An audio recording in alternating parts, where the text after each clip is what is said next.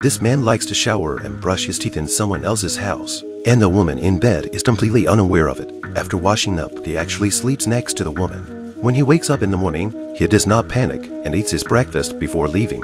The woman was completely unaware. He has been eating and sleeping for nothing for 6 months. This woman's name is Kyung-min. She always feels sore when she wakes up. She found that half of the milk she had just bought was missing. The toilet lid had been lifted inexplicably, and the combination lock seemed to have been tampered with again.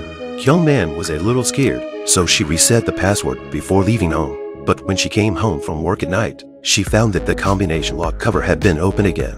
Kyung-min lay down on her bed with anxiety. Then she suddenly heard the sound of someone pressing the combination. Immediately afterwards, the door handle was turned frantically. The woman was too frightened to make a sound. She cautiously looked out through the peephole, but there was nothing outside the door. She was brave enough to go out and check, but the corridor was also empty.